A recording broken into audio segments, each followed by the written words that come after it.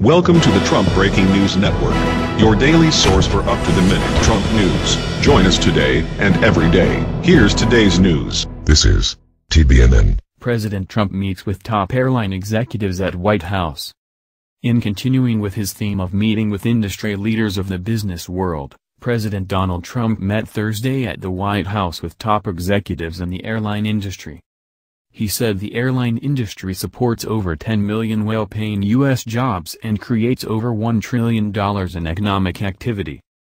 Really big stuff, the president said. Trump continued that the air traffic control system has become obsolete and the regulations against the airline industry are a disaster. If we are going to be modernizing our systems, we should be using the right equipment, he said. Trump said his goal is to have the traveling public experience the least amount of inconvenience possible. Airports are very important to me, travel is very important to me, the president said.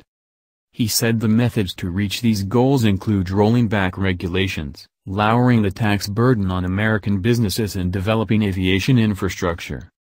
We're going to change all of that, folks. You're going to be so happy with Trump. I think you already are, he said. Share your thoughts on this meeting in the comments section. That's the news. Join us here every day. Be sure to subscribe and click the bell. See you next time. This is TBNN.